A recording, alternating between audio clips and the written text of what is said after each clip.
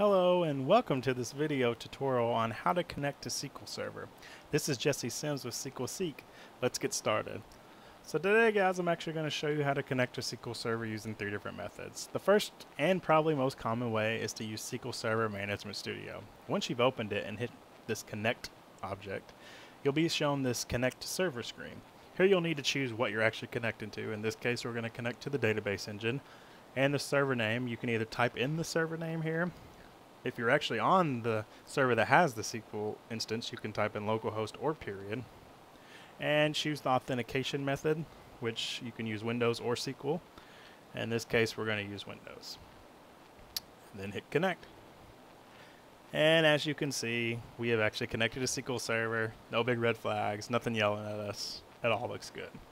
The second way is to use SQL command through a command prompt window. The syntax is SQLCMD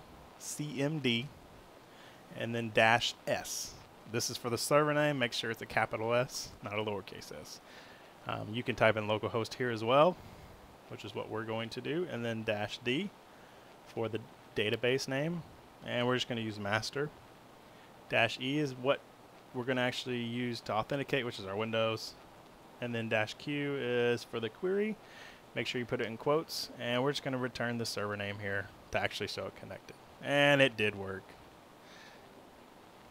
The last way I'm going to show you is using an ODBC. You can go under Control Panel, System Security, and Administrative Tools and locate the data source ODBC. Here you can create a user or a system DNS, click Add, and then choose what type of ODBC connection you're creating, SQL Server or SQL Server Native Client. Here you'll need to actually enter the name of the ODBC. This is not the server name, but a name for your ODBC. And description you'll probably want to use so that you don't forget why you made the ODBC connection. And under the server name you can enter localhost if you're connecting to an instance on the box you're on. You need to choose the authentication method and what your default database will be. In this case we'll just use master. Hit next, finish, and then test connection. Yes, it worked. So we are good. We have connected to SQL Server 3 different ways. Thank you for watching this video.